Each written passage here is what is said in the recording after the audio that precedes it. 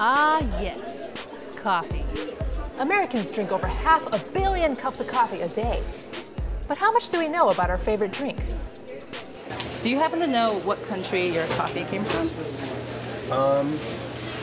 I don't. I do not. No clue. Kind of like walnut. Pretty sure it's green. I don't know. Big, hilly field. A huge flat field. Natives picking, or I'm not even really sure. Probably like slave drivers.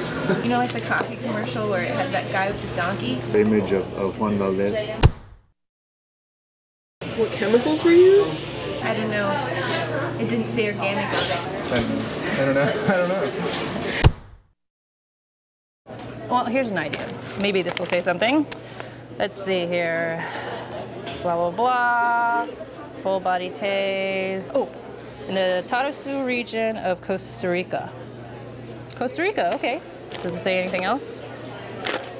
That still doesn't really mean anything to me. It's just somewhere really far. You know what would be really awesome is if we could somehow like zip to Costa Rica right now and just like see everything it takes to grow coffee. But wait a minute. We should totally do that. Yeah, what are we waiting for?